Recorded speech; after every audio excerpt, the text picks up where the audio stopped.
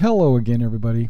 This is Mr. Everything from the 1st Royal Aerospace Squadron, and I'm coming to you with a PowerPoint. This is, I know you've all tuned in to see a math lesson, right? Well, I'm sure that's not what you've turned in for, but I want to express like this thing that I've been tossing around in my head. I was curious about these Star Citizen ships and how fast they are compared to the other ships. Now, I don't have any set numbers, but this is the PowerPoint that I came out with, and I want to kind of share this with everybody. Here we go. Understand how your Star Citizen ship will compare to the other ships. This is an attempt to guess how the engine thrust ratings will affect our ship speeds. Using info I found on the ship specs on the RSA website, I've extrapolated a reasonable scale. Okay, basically I've taken info from the RSA website and I kind of crunched some numbers and I came up with this. The formulas, they're not official. They could be totally way off base and probably are. But this is just to give you a general rule of thumb, just to kind of allow you to compare them to other ships. Okay, we're going to use this formula right here. It's TV equals V divided by T divided by thrust. Okay, now what does that mean? That's TV is going to be our total velocity. Okay, end result. That's going to be our result in kilometers per hour. V, well, here I can tell you. V is going to be 1,000 kilometers per hour, and that value I just picked it off the top of my head. It could be 2,000, it could be 15, it could be whatever. RSI wants to make that. Right now, I've just picked that because it seems like a reasonable number in my formula. Okay, I don't have any idea what the true number will be. T is weight in tons. Okay, this is your ship's weight in tons, and if you have cargo, you got to add that too because you got to move the cargo just like you have to move the ship in space. TR, that's a combined thrust rating. So if you've got multiple ships with engines, what we do is we add them all together and we get a total value of thrust. Now this is only true if one ship's TR3 equals another ship's TR3 in the amount of delta V it creates. If one ship's TR3 is different than another ship's TR3, then they don't, this whole thing will fail, okay? It doesn't even matter. If it's only based on individual ships, this formula doesn't, this is bogus. Okay, moving on. Wrong direction, right? Okay. Okay, and then the TV equals the true max velocity in kilometers per hour. Okay, so let's take the Aurora ES, okay? It's 15,000 kilograms, or 15 tons. Its max engine is a TR3. That doesn't mean it's equipped with a TR3 right now when you buy it, but it has a max potential of having a TR3. It can carry 5 tons of cargo, and you can find that all on the RSI ship specs website.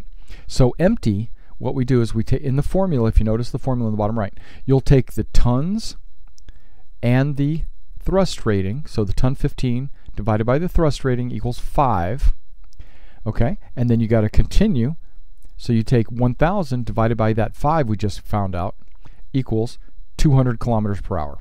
So empty, the Aurora is going 200 kilometers per hour. That's if the basis was 1,000. It might not be. If it was 2,000, then this number would be probably doubled. Okay, so go to loaded. That's if you have the 5 tons of cargo on it.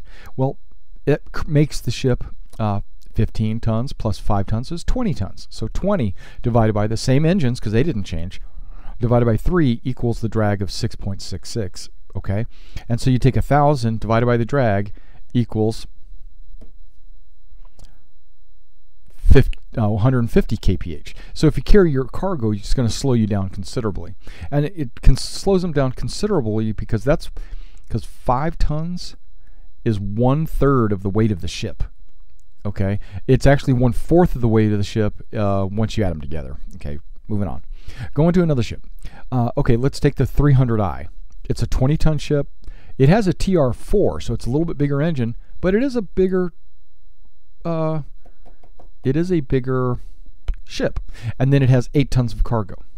So if you notice, empty, that's 20 tons, which is the same as the Aurora, loaded. So the Aurora loaded is 20 tons.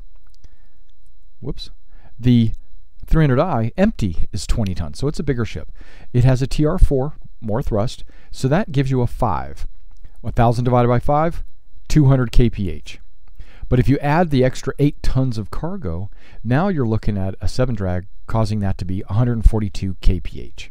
So you go either like 200 or 142. You can carry less cargo. You don't have to carry the full 8, but whatever the math formula is, whatever your tonnage is divided by your thrust rating, gets you your end result. And we go down, okay, let's look at the Hornet, right? It doesn't have any cargo, but it is 22 tons. So that sucker is heavier than the 300i. It weighs a lot, okay, because its military is heavily armored. Okay, it's a tank, basically. So you go down to the empty, okay, 22 tons, divided by 4, same as the 300i. Its max speed is 181. So we can't do that 200, right? Okay, so the 300i is going to be faster. There it is, faster than the F7. Okay, so then let's go to the next ship, which I think is going to shock some people, the Constellation, right? We have the Constellation. Well, that is 75 tons, okay? And it has 35 tons of cargo, but it has 4 TR6 engines. So it has some massive engines. Add all those together, you have a TR24. Come down here, empty, 75 tons divided by 24 thrust rating equals a 3.2 drag. That's not very big. So not a whole lot of drag there. So you go to 1,000 divided by 3.12. I'm going 320 kph. I'm outrunning the 300i empty, right? Okay, so I'm just flying out there because the engines are so big. They're you get 4 TR6s. It's just gigantic. Okay, then you go to the loaded, right? That's if I carry my 35 tons of cargo. It's 110 tons at that point. 24 thrust rating equals a 4.58. Still pretty good. So 1,000 divided by, whoa, I have 7 there. But I did the correct math. I did 4.58 comes to 218. So I'm flying at 218 fully loaded. That 7 should be a 4.58. I don't know where that came from. That probably came from there. Okay. So, so the Constellation can fly. The Constellation can fly pretty fast. It's only because it has 4 giant engines. You know, it doesn't come standard with those engines. It comes standard with TR5s. So it would have had a 20. I should do the math for that just real quick while I got you on the line, right? Here, let's see what we got. Boom.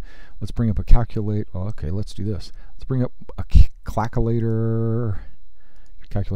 Okay, let's try the Constellation.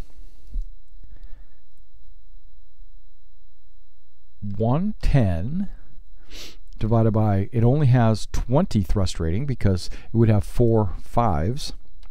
Whoops. 20. 5.5. Okay, so let's do this. 1,000 divided by 0.5.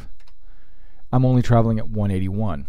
So that 300i would be able to catch me with stock engines. But if I upgrade my engines to the TR6s, which I can, I'm going to be flying. All right, now I hope that helps you, and there's a formula right there. I hope that helps you understand a little bit about the engines. The TR rating compared to the weight will get you your velocity. All right.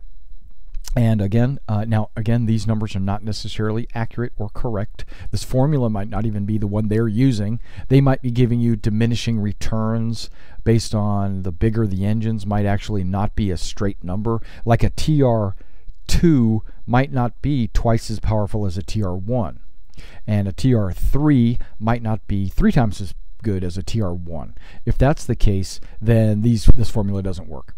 All right, well, thanks for checking out this video, and I hope that helped you out. And I'll see you in the verse.